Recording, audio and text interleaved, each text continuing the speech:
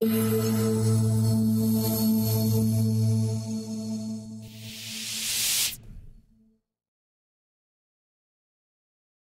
are several options and functions within MAXQDA that take advantage of variables and variable values that you've given, and those are in the Mixed Methods drop-down menu. What we'll talk about in this tutorial is the quote matrix. And the quote matrix is basically a retrieval, but in 2 different columns, or up to 4 different columns, separated based on variable values. So I could do a retrieval for all the things that the people in New York said about health, and I would have that in the retrieve segments window. But maybe I would like to compare what the women said about health compared to what the men said about health. And with the retrieve segments window, I can do that one by one. So first what the women said, and then what the men said. But I can also, with the quote matrix, create a visualization of both of those things at the same time, side by side. So the first thing you need to do to use the quote matrix is to activate those codes that you're interested in.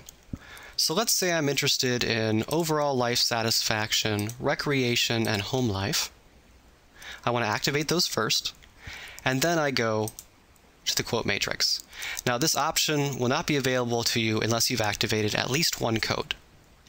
So I now click on the quote matrix, and I have the standard mixed methods formula window.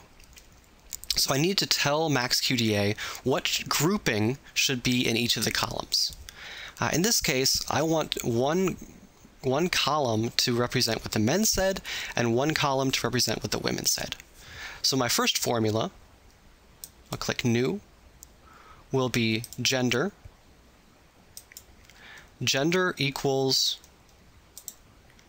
male. That'll be the first one. The second one will be gender equals female. So I have 2 formulas now. And the quote matrix allows you to put up to 4 different formulas in. So you can compare 4 groupings. But in this case, we're going to stick to 2. Alternatively, if I reset these formulas, a shortcut is when I click New and choose Gender, there's this little button here that allows us to insert all values. So what it's going to do is it's going to create gender equals male, gender equals female very quickly because those are the only 2 values that are available. So if I click that and OK, I get gender equals female and gender equals male. It's just a way to make it go a little bit quicker. So now when I click OK, it's going to do a retrieval for each of these 3 codes and have them in different columns so I can compare male to female.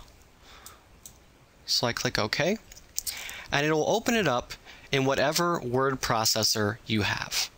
In this case, for me, it's opening it up in WordPad, since that is my standard word processor.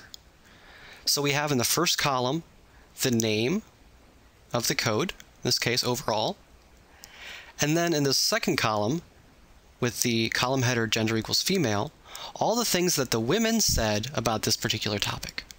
So we have a retrieve segment, followed by the citation, which is highlighted. So it shows me that this coded segment came from the document group New York, the document Joanna, paragraphs 38 to 39. So the quote matrix makes it very easy for you to compare what different variable groups said about a certain topic.